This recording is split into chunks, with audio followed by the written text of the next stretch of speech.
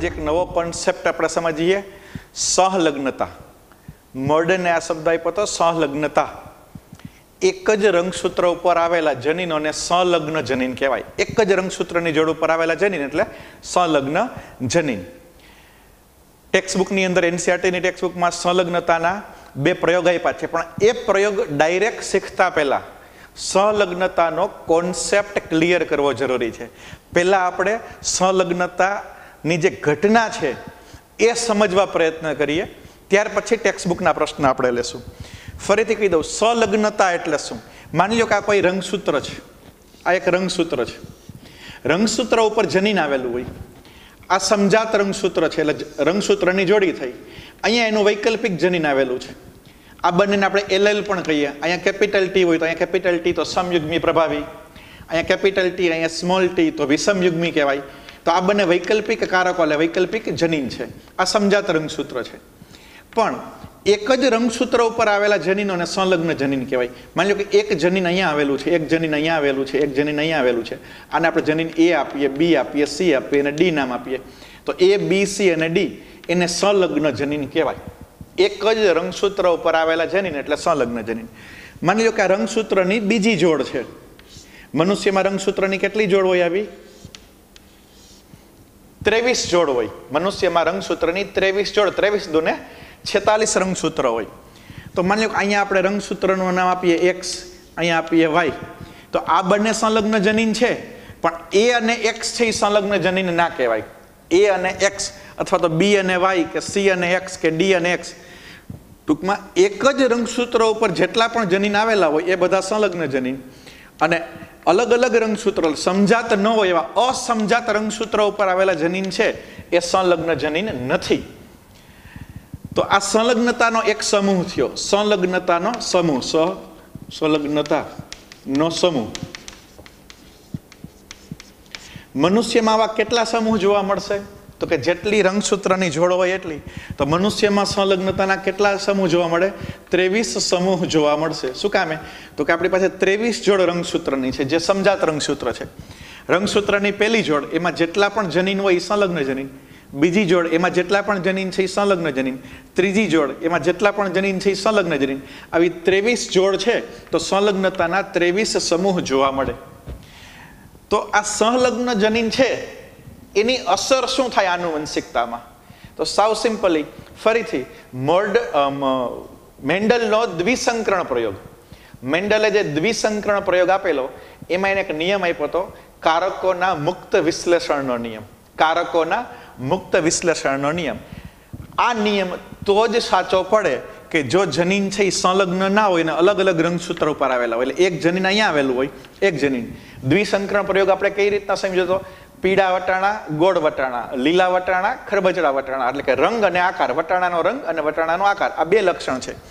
તો રંગ માટેનું જનીન એક રંગસૂત્ર ઉપર હોય, સમજાત રંગસૂત્ર, અને આકાર માટેનું બીજા કે અન્ય કોઈ પણ અસમજાત રંગસૂત્ર ઉપર હોય તો જ મેન્ડલનો કારકોના મુક્ત વિશ્લેષણનો નિયમ સાચો પડે.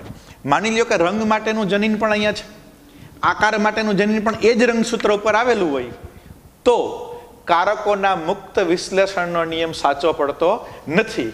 આથી કહી શકાય કે મેન્ડલનો કારકોના મુક્ત વિશ્લેષણનો નિયમ મર્યાદાબદ્ધ છે. કઈ મર્યાદા? તો કે શરતી છે કે કારકોના મુક્ત વિશ્લેષણનો નિયમ તો જ સાચો પડે કે અભ્યાસમાં લેવાયેલા બંને લક્ષણો માટેના જનીનો, આપણે લીધા હતા એ ઉદાહરણમાં રંગ અને આકાર, વટાણાનો રંગ પીળો કે લીલો અને આકાર ગોળ કે ખરબચડો, એ અલગ અલગ રંગસૂત્ર ઉપર ગોઠવાયેલા હોય. દ્વિસંકરણ પ્રયોગ મેં સમજાવ્યો હતો ત્યારે મેં કીધું હતું કે જન્યુઓનું નિર્માણ કઈ રીતે થાય? તો કે ભાજના અવસ્થામાં સમજાત રંગસૂત્રો આમ જોડીમાં ગોઠવાયેલા હોય. આ સમજાત રંગસૂત્રો જોડીમાં ગોઠવાયેલા છે, સમજાત રંગસૂત્ર છે. આ અર્ધીકરણની કઈ અવસ્થા કહેવાય? ભાજના અવસ્થા 1. જ્યારે F2 પેઢી બનવાની હોય ત્યારે જન્યુઓનું નિર્માણ, પ્રજનન કોષોના નિર્માણ વખતે અર્ધીકરણની ક્રિયા થાય. ત્યારે આપણે સમજાતા કે અહીંયા આપણે કેપિટલ Y લઈએ, અહીંયા સ્મોલ y લઈએ, અહીંયા આપણે લઈએ કેપિટલ R લઈએ, અહીંયા સ્મોલ r લઈએ. તો આ કેવા રંગ માટેનો? પીળા રંગ, લીલો રંગ, ગોળ આકાર, ખરબચડો આકાર. તો આમાંથી જે પ્રજનન કોષ બનશે, અર્ધીકરણ થાય, ભાજનોત્તરાવસ્થામાં છૂટા પડશે. ભાજનોત્તરાવસ્થા અહીંયા સમજાવી દઉં કે ભાજનોત્તરાવસ્થામાં સમજાત રંગસૂત્રો જુદા પડે. ભાજનોત્તરાવસ્થામાં સમજાત રંગસૂત્રો છૂટા પડે, જેટલા પણ હોય. આ ખાલી ફોર એક્ઝામ્પલ છે. અહીંયા રંગસૂત્રની સંખ્યા એ કંઈ મતલબ નથી. આ સમજાત રંગસૂત્રો છૂટા પડ્યા તો આ રંગ માટે capital Y, small Y, capital R, small R, આ અલગ પડી ગયા. અને અલગ પડી ગયા જે એ પ્રમાણે જોઈએ તો આમાંથી જે પ્રજનન કોષ બનશે એનું બંધારણ આવશે કેપિટલ વાય, કેપિટલ આર.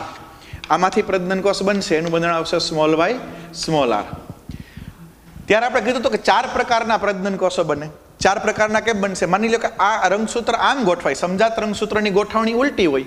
અહીંયા સ્મોલ આર અને અહીંયા કેપિટલ આર. આ એમને છે, આ બદલું. તો આમાંથી જે પ્રજનન કોષ બનશે કેપિટલ વાય, સ્મોલ આર, અને આમાંથી જે પ્રજનન કોષ બનશે સ્મોલ વાય અને કેપિટલ આર. અહીંયા કેપિટલ વાય અને કેપિટલ આર જુદા પડી ગયા. અહીંયા બે સાથે છે, કેપિટલ વાય, કેપિટલ આર. અહીંયા સ્મોલ વાય, સ્મોલ આર. પણ આ કેપિટલ વાય અને કેપિટલ આર જુદા પડી ગયા. આને આપણે નામ આપ્યું હતું કારકોના મુક્ત વિશ્લેષણનો નિયમ. કારકોના મુક્ત વિશ્લેષણનો નિયમ કે કોઈ પણ એક લક્ષણ માટેનું પ્રભાવી કારક પીળા રંગ માટેનું, કોઈ પણ બીજા લક્ષણ માટેના પ્રભાવી કારક ગોળાકાર માટેનું, આ બંને એકબીજાથી છૂટા પડે છે. છૂટા પડે એટલે કે વિશ્લેષણ પામે છે. તો કારકોના મુક્ત વિશ્લેષણનો નિયમ મેન્ડલે દ્વિસંકરણ પ્રયોગમાં આપ્યો. આ નિયમ એટલા માટે સાચો પડ્યો કે રંગ માટેનું જનીન એક રંગસૂત્ર ઉપર છે અને આકાર માટેનું છે એ બીજા રંગસૂત્ર એટલે અસમજાત રંગસૂત્ર ઉપર છે. આ અસમજાત રંગસૂત્ર ઉપર છે. હવે ખાલી કલ્પના કરો, આ સાચું નથી, હું ખાલી કલ્પના કરવાનું કહું છું કે આ કાઢી નાખું. કલ્પના કરી લ્યો તમે કે જો રંગ અને આકારના જનીન એક જ રંગસૂત્ર ઉપર હોય, માની કે capital Y, small Y, capital R, small R, આ એક જ સમજાત રંગસૂત્ર પર બે આવેલા હોય તો આવું છે નહીં. આવું છે નહીં. પણ આવું હોત તો શું થાત? તો capital Y, capital R, small Y, small R. આમાંથી જે પ્રજનન કોષ બનશે કેપિટલ વાય, કેપિટલ આર, આમાંથી જે પ્રજનન સ્મોલ વાય, સ્મોલ આર. બે જ પ્રકારના પ્રજનન કોષ બનશે. હવે માની લો કે આ રંગસૂત્ર આમ બદલે, આખું આ રંગસૂત્ર અહીંયા જતું રહીએ, આ રંગસૂત્ર અહીંયા જતું રહીએ, તો કંઈ ફરક પડવાનો નથી. માની લો કે આ રંગસૂત્ર ઉપર આખું ગોઠવાયેલું હોય તો એમાંથી સ્મોલ વાય, સ્મોલ આર બને, અને આ નીચે આવે તો કેપિટલ વાય, કેપિટલ આર. પ્રજનન કોષો તો બે જ પ્રકારના બનશે અને આ બે જનીન સાથે ને સાથે રહ્યા, અહીં સાથે ને સાથે રહ્યા. એનો મતલબ કે કોઈ પણ એક લક્ષણ માટેનું પ્રભાવી જનીન એ બીજા લક્ષણ માટેના પ્રભાવી જનીનથી છૂટું નથી પડતું, પેઢી દર પેઢી ભેગું ને ભેગું રહીએ. અને ભેગું રહેવું એટલે સંલગ્ન, સાથે રહેવું એટલે સંલગ્ન. મેન્ડલે કીધું છૂટું પડે. છૂટું પડે એટલે વિશ્લેષણ પામે, એને મુક્ત વિશ્લેષણ કહેવાય. એ તો સાચો પડે કે અલગ અલગ રંગસૂત્ર ઉપર હોય. પણ જો અભ્યાસમાં લેવાયેલા બંને જનીનો, બંને લક્ષણો રંગ અને આકાર, એના જનીનો એક જ રંગસૂત્ર ઉપર આવેલા હોય, જો એક જ રંગસૂત્ર ઉપર આવેલા હોય તો છૂટા ન પડે. અને છૂટા ન પડે તો એનો મતલબ કે પેઢી દર પેઢી સાથે જ રહીએ, અને સાથે જ રહીએ તો વાય અને આર સાથે જ આવે. તો પછી આપણે જોયું તો F2 પેઢીમાં 4 પ્રમાણ મળતા, 9, 3, 3, 1, 9:3:3:1. એમાં 9 છે પિતૃ જેવું એટલે કે પીળા અને ગોળ, 1 છે એ પણ પિતૃ જેવું લીલા અને ખરબચડા. પણ વચ્ચેની જે અભિવ્યક્તિ હતી 3:3 એ પિતૃથી જુદા લક્ષણો ધરાવે. આમાં પિતૃથી જુદા લક્ષણો આવે જ નહીં, બે જ પ્રકારના વટાણા પ્રાપ્ત થાય. જો આવું હોય તો પીળા અને ગોળ, લીલા અને ખરબચડા, પિતૃથી જુદી સંતતિ મળે જ નહીં. તો જ્યારે દ્વિસંકરણ પ્રયોગ કરવામાં આવે અને F2 પેઢીમાં પિતૃથી જુદી સંતતિ ના પ્રાપ્ત થાય, પિતૃથી જુદી સંતતિ પ્રાપ્ત ન થાય, પિતૃ જેવી જ સંતતિ પ્રાપ્ત થાય, તો સમજી લેવું કે એ બે જનીન કેવા હોય? સંલગ્ન જનીન હોય. અને એ ઘટનાને શું કહેવાય? સંલગ્નતા. અને ન્યા મેન્ડલનો કારકોના મુક્ત વિશ્લેષણનો નિયમ ખોટો પડે. એનાથી ઉલટું કે જ્યારે દ્વિસંકરણ પ્રયોગમાં F2 પેઢીમાં પિતૃથી જુદી સંતતિ પ્રાપ્ત થાય, જેમ 9:3:3:1 ની વાત કરીએ, 4માંથી 2, 3:3 એ પિતૃથી જુદી સંતતિ છે, ત્યારે સમજી લેવાનું કે આ બંને જનીનો છે અલગ અલગ રંગસૂત્ર ઉપર આવેલા હોય, અને અલગ અલગ રંગસૂત્રો ઉપર આવેલા હોય તેને સંલગ્ન જનીન ના કહેવાય. તો ત્યાં કારકોના મુક્ત વિશ્લેષણનો નિયમ લાગુ પડે. તો આમ કારકોના મુક્ત વિશ્લેષણનો નિયમ કેવો છે? મર્યાદાબદ્ધ છે. કારકોના મુક્ત વિશ્લેષણનો નિયમ ક્યારે સાચો પડે? તો કે અલગ અલગ રંગસૂત્ર ઉપર આવેલા હોય તો વટાણા માટે શું છે? આ ખોટું છે. વટાણા માટે એવું નથી, એક અહીંયા હોય તો એક અહીંયા હોય, એટલે વટાણા માટે સાચું છે. પણ અન્ય સજીવોમાં, અન્ય લક્ષણોમાં એવું બને કે જ્યારે બે લક્ષણોનો તમે અભ્યાસ કરો તો એ અભ્યાસ કરો ત્યારે બંને લક્ષણો માટેના જનીનો એક જ રંગસૂત્ર ઉપર આવેલા હોય, અને એક જ રંગસૂત્ર ઉપર આવેલા અલગ અલગ લક્ષણો માટેના જનીનો, એક જનીન બીજું, એ બધા જ જનીનને શું કહેવાય? સંલગ્ન જનીન કહેવાય. એક જ સમજાત રંગસૂત્રની એક જ જોડ ઉપર આવેલા એકથી વધારે જનીનો એને સંલગ્ન જનીન કહેવાય. અને સંલગ્ન જનીન પેઢી દર પેઢી વારસામાં સાથે ઉતરી આવે, જુદા પડતા નથી, એટલે કે એનું મુક્ત રીતે વિશ્લેષણ થતું નથી. જે મેન્ડલે કીધું કારકોનું મુક્ત વિશ્લેષણ થાય, એ મુક્ત રીતે વિશ્લેષણ થતું નથી. તો આ આપણે સંલગ્નતાનો કોન્સેપ્ટ ક્લિયર કર્યો. હવે ઉદાહરણ સાથે સમજવા પ્રયત્ન કરીએ કે સંલગ્ન જનીન હોય તો કેવું પરિણામ મળે, એનું દ્વિસંકરણ પરિણામ શું હોય, એનું કસોટી સંકરણ પરિણામ શું આવે, એ આપણે ડ્રોસોફિલામાં સંલગ્નતાનું સમજીએ. પહેલા ડ્રોસોફિલા ફળ માખી છે, એમાં સંલગ્નતાની ઘટના. ડ્રોસોફિલામાં આપણે બે દ્વિસંકરણ પ્રયોગ કરીએ, એટલે બે લક્ષણો લઈએ, capital G capital L, capital G capital L. આ ભૂખરો રંગ, લાંબી પાંખ, માખીનો ભૂખરો રંગ અને એની લાંબી પાંખ, આ બે પ્રભાવી અભિવ્યક્તિ છે.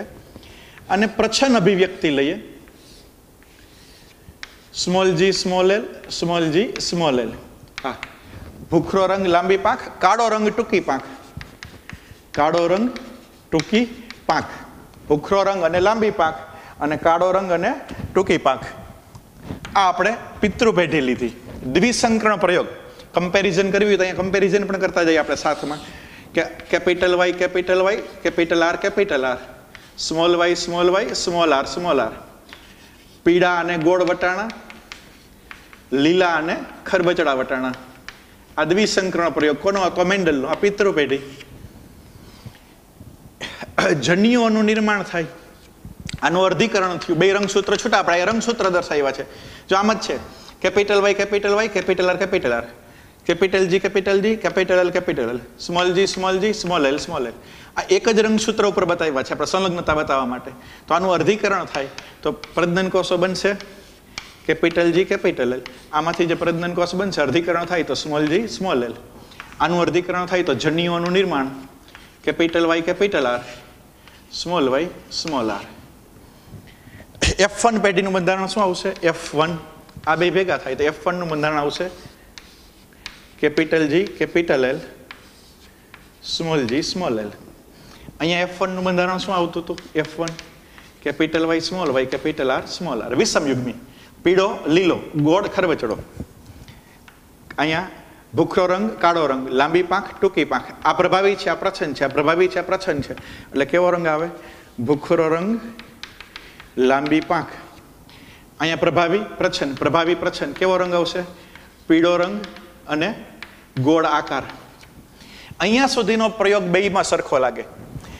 અહીંયા રંગ પીળો અને લીલો, અહીંયા ડ્રોસોફિલાનો રંગ ભૂખરો અને કાળો, આ પ્રભાવી, આ પ્રચ્છન્ન. અહીંયા બીજું લક્ષણ છે વટાણા છે, ગોળ છે કે ખરબચડા છે. અહીંયા બીજું લક્ષણ છે કે ડ્રોસોફિલાની પાંખ લાંબી છે કે ટૂંકી છે. બે પ્રભાવી, બે પ્રચ્છન્ન, બે પ્રભાવી, બે પ્રચ્છન્ન. F1 પેઢીમાં વિષમ યુગ્મી બેનું capital G small g, capital L small l. F1 પેઢી વિષમ યુગ્મી બેની capital Y small y, capital R small r. પણ પ્રભાવી હોવાને કારણે પીળા અને ગોળ, પ્રભાવી હોવાને કારણે ભૂખરો અને લાંબી પાંખ. હવે આગળ જો આનું કસોટી સંકરણ કરવામાં આવે, કસોટી સંકરણ કોની સાથે થાય? તો કે જેના બધા જ જનીન કેવા હોય? પ્રચ્છન્ન, ટેસ્ટ ક્રોસ. આનું આની સાથે ટેસ્ટ ક્રોસ કરીએ તો શું થશે? Capital small g small l, small g small l. આની સાથેનું સંકરણ. આનું કસોટી સંકરણ કરો તો કોની સાથે થાય? આની સાથે. Small y small y, small r small r. કસોટી સંકરણ કરવું છે. હવે ફરીથી જન્યુઓનું નિર્માણ થાય. અહીંયા શા માટે કસોટી સંકરણ કર્યું? તો કે ડ્રોસોફિલા છે, એમાં નર અને માદા અલગ હોય તો એમાં સ્વફલન ન થાય. આપણે દ્વિસંકરણ પ્રયોગમાં આપણે આનું વટાણામાંનું સ્વફલન કરાવતા. અહીંયા સ્વફલન ભૂલી જાઓ, એની બદલે કસોટી સંકરણ કરીએ. કારણ કે આ પ્રાણી છે, ડ્રોસોફિલા માખી છે, એ ઉભયલિંગી નથી, એક લિંગી છે, એમાં નર અને માદા હોય. તો આમાંથી બે પ્રકારના પ્રજનન કોષો બનશે. આનું અર્ધીકરણ થાય તો એક પ્રજનન કોષ બનશે, એક કેપિટલ G કેપિટલ L અને બીજો પ્રજનન બનશે સ્મોલ જી સ્મોલ એલ. આ બે પ્રકારના પ્રજનન કોષો બન્યા. આમાંથી બે સરખા જ બનશે એટલે આપણે એક દર્શાવીએ એટલે કેપિટલ જી સ્મોલ એલ. આનું વર્ગીકરણ થયું એટલે એક અને બે પ્રકારના પ્રજનન કોષ બન્યા. આનું વર્ગીકરણ થયું એટલે એક પ્રકારનો પ્રજનન કોષ બન્યા. આ જન્યુઓનું નિર્માણ. અહીંયા જન્યુઓ 4 પ્રકારના બનશે. Capital Y capital R, capital Y small R, small Y capital R અને સ્મોલ વાય સ્મોલ આર. 4 પ્રકારના પ્રજનન કોષો બન્યા. અને આમાંથી એક જ પ્રકારનો પ્રજનન કોષ બનશે સ્મોલ વાય સ્મોલ આર. આમાંથી 4 પ્રકારના પ્રજનન કોષો શું કામ બન્યા? તો કે આ લક્ષણ એટલે કે રંગ અને આકાર માટેના જે જનીનો છે એ અલગ અલગ રંગસૂત્ર ઉપર આવેલા હોય. મેં ભાજનો તરાવસ્થાની આકૃતિ દોરીને સમજાવ્યું હતું કે કેપિટલ વાય અને કેપિટલ આર એ અલગ અલગ રંગસૂત્ર ઉપર છે. આથી આ બંનેનું વિશ્લેષણ થાય. વિશ્લેષણ થાય તો કેપિટલ વાય અને કેપિટલ આર જુદા પડે. વિશ્લેષણ થાય એટલે અહીંયા કારકોના મુક્ત વિશ્લેષણનો નિયમ લાગુ પડ્યો. અહીંયા બે એક જ રંગસૂત્ર ઉપર આવેલા છે, બે પ્રભાવી, અને એક જ રંગસૂત્ર ઉપર આવેલા હોય એટલે છૂટા ન પડે. એટલે અહીંયા મુક્ત વિશ્લેષણનો નિયમ લાગુ ન પડ્યો તો 4ની બદલે 2 જ પ્રકારના આપણે જન્યુઓ પ્રાપ્ત થાય. તો હવે F2 પેઢી એટલે કે જે કસોટી સંકરણમાં આવશે એ આની સાથે આ જોડાય. આનું અને આનું સંકરણ કરાવો આમ તો શું આવશે? કેપિટલ જી કેપિટલ એલ, સ્મોલ જી સ્મોલ એલ. અને આ બે જોડાય તો સ્મોલ જી સ્મોલ એલ અને સ્મોલ જી સ્મોલ એલ. પ્રભાવી પ્રચ્છન્ન. પ્રભાવી પ્રચ્છન્ન એટલે શું થયો? ભૂખરો રંગ, લાંબી પાંખ, કાળો રંગ, ટૂંકી પાંખ. મતલબ શું થયો કે F2 પેઢીમાં જેવા પિતૃ છે એવી જ સંતતિ એવી. ભૂખરો રંગ, લાંબી પાંખ, કાળો રંગ, ટૂંકી પાંખ. 50% સંતતિ આવી આવે, 50% સંતતિ આવી આવે. આમાં પિતૃથી જુદી સંતતિ પ્રાપ્ત થતી નથી. અહીંયા શું થશે? આ બંને જોડાય તો capital Y small Y capital R small R. પીળા અને ગોળ. પછી આ બે જોડાય તો capital Y small R small R. પીળા અને ખરબચડા. આ બંને જોડાય તો small Y capital R small R. લીલા અને ગોળ. અને આ બે જોડાય સ્મોલ વાય સ્મોલ આર તો કે લીલા અને ખરબચડા.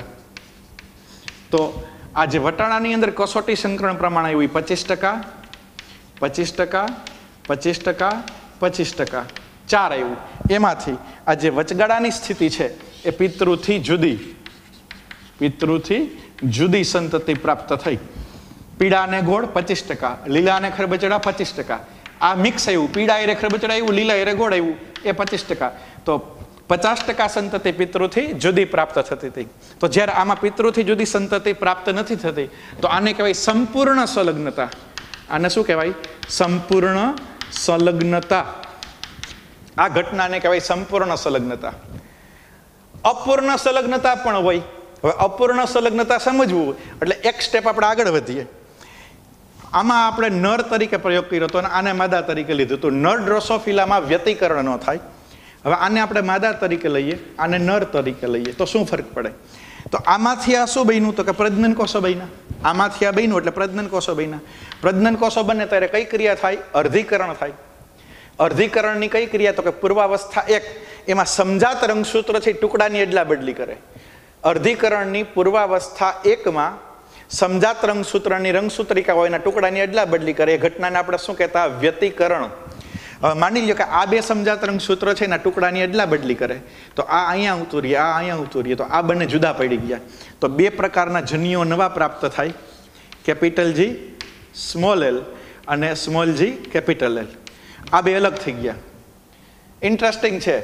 મેન્ડલે કીધું હતું કે બે પ્રભાવી જનીન જુદા પડી જાય એટલે વિશ્લેષણનો નિયમ. મોરગને એવું કીધું કે ભાઈ જુદા ન પડે કારણ કે એક જ રંગસૂત્ર ઉપર છે. હવે ત્રીજો તબક્કો, ત્રીજો સ્ટેજ આવ્યું કે એક જ રંગસૂત્ર ઉપર આવેલા હોય, આ એક જ રંગસૂત્ર ઉપર આવેલા હોય તો પણ જો વ્યતિકરણ થાય તો આ બંને અલગ થઈ જાય. તો આ અને આ અલગ થઈ ગયા. તો આ પરિસ્થિતિમાં જ્યારે આનું સંકરણ આની સાથે થાય તો કેવો રંગ આવશે? આ બે જોડાય તો ભૂખરો રંગ અને કેવી પાંખ આવે? ટૂંકી પાંખ આવે. અને કાળો રંગ અને આની સાથે આ જોડાય તો લાંબી પાંખ આવે. તો પિતૃથી જુદી સંતતિ પ્રાપ્ત થઈ. ભૂખરો અને ટૂંકી, કાળો અને લાંબી. એ ક્યારે થાય? વ્યતિકરણ થાય એટલામાં જ. જો વ્યતિકરણ થાય તો અશરતી છે, શરત આધારિત છે. વ્યતિકરણ થાય ન થાય, કેટલા ટકામાં વ્યતિકરણ થાય એ મુજબ આનું પરિણામ છે એ પ્રમાણ છે એ બદલતું રહીએ. માની લો કે 10%, 10%, તો આ કેટલું થયું? 40%, 40%. માની લો કે 5%, 5%, તો આ કેટલું થઈ જાય? 45%, 45%. તો જો સંલગ્ન જનીન હોય અને એમાં પિતૃથી જુદી સંતતિ પ્રાપ્ત થાય તો એને અપૂર્ણ સંલગ્નતા કહેવાય. અને એ અપૂર્ણ સંલગ્નતાનું કારણ શું? તો કે વ્યતિકરણની ઘટના, રંગસૂત્રના ટુકડાની અદલા બદલી થવી, વ્યતિકરણની ઘટના છે એ અપૂર્ણ સંલગ્નતા થવાનું કારણ. તો ડ્રોસોફિલાના ઉદાહરણ દ્વારા અને એને આપણે દ્વિસંકરણ જે મેન્ડલે કરેલું એના પ્રયોગ સાથે કમ્પેરિઝન કરતા આપણે સંપૂર્ણ સંલગ્નતા અને અપૂર્ણ સંલગ્નતાની માહિતી મેળવી. હજી એક ઉદાહરણ તમને આપું છું, વટાણાનું જ.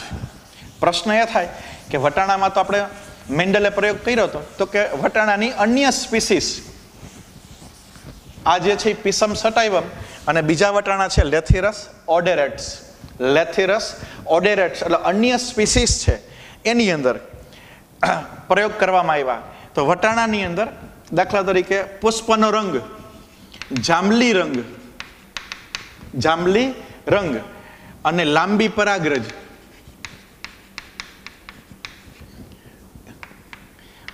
લાલ રંગ અને ગોળ પરાગરજ, જાંબલી અને લાંબી પરાગરજ, પુષ્પનો રંગ જાંબલી અને પરાગરજ લાંબી, થઈ ગયું દ્વિસંકરણ. પીળો રંગ ગોળાકાર, લીલો અને ખરબચડો, એમ આને આપણે સંજ્ઞા દ્વારા દર્શાવવું હોય. જાંબલી એટલે પર્પલ એટલે આપણે કેપિટલ P દર્શાવીએ અને લાંબી પરાગરજ કેપિટલ L દર્શાવીએ. તો આને સ્મોલ દર્શાવી દો, small p, small l, small l. થઈ ગયું આના જેવું જ. પીળો અને ગોળ તો કે જાંબલી અને લાંબી પરાગરજ, લાલ અને ખરબચડું બધાય પ્રચ્છન્ન, આમાં બધાય પ્રચ્છન્ન તો કે લાલ અને ગોળ પરાગરજ. તો આ પિતૃ પેઢી થઈ, જન્યુઓનું નિર્માણ થાય, કેપિટલ P, કેપિટલ L, અહીંયા થાય small p, small l. F1 પેઢી આવશે, F1 પેઢીમાં capital P, small p, capital L, small l. આ પ્રભાવી, આ પ્રચ્છન્ન, આ પ્રભાવી, આ પ્રચ્છન્ન. પ્રભાવી કેના માટેનું છે? જાંબલી રંગ. પ્રચ્છન્ન કેના માટેનું છે? તો કે લાલ રંગ. તો એ અભિવ્યક્ત નહીં થાય. આ લાંબી પરાગરજ, લાંબી પરાગરજ થઈ ગયું. જાંબલી અને લાંબી, જાંબલી અને લાંબી. તો F1 સુધીનો પ્રયોગ તમને સેમ લાગશે. હવે આનું આપણે કસોટી સંકલન કરાવવું છે.